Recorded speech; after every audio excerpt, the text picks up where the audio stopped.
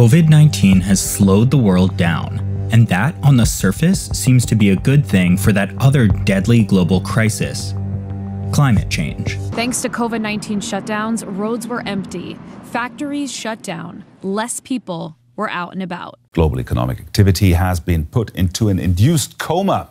Bad for the world economy, but from a climate perspective, the coronavirus pandemic is not entirely negative. Environmental activists might actually rejoice. Could the corona crisis eventually be good for the environment? In Italy, where people have been living in lockdown for weeks, traffic has nearly stopped and nitrogen dioxide levels have clearly dropped.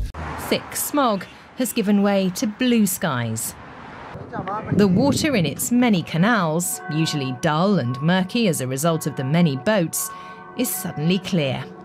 We just saw some of the positive effects, in inverted commas, of this pandemic on the environment. It's really difficult to talk about silver linings or to kind of celebrate these lockdowns. You can understand people celebrating this partially. You can stop all flights. You can lock down entire countries. You can actually do that, and life goes on in some way. We never want to see these kinds of environmental benefits coming along with such tremendous human suffering. And we know that they're temporary. So yes, we are seeing significant emissions reductions. But before we all start celebrating, remember that none of these environmental gains are expected to last. The coronavirus pandemic has come with one unintended but welcome consequence: the decline in carbon dioxide emissions. What we're seeing are great changes in the environment, but we're paying a heavy price for that.